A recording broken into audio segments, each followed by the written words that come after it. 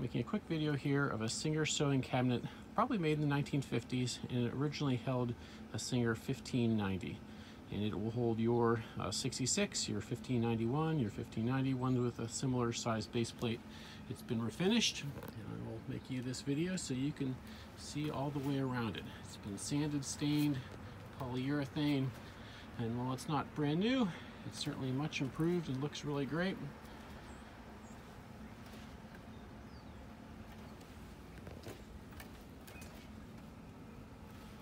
I'll open the top here. I really like how the top turned out just like beautiful wood grain. So there's some minor marks that show up like that one there after refinishing, but that's how it works. So the top and that support arm works. So this sewing surface turned out really well too. Like I said, sometimes marks remain after refinishing, like that one in the center. And you'll see some things overall that aren't perfect, but certainly much improved.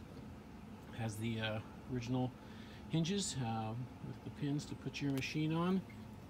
This leaf flips up, so your machine folds down there, and it has the rectangular piece that holds the foot pedal, and then there's the lever down here that flips down that works to operate the foot pedal.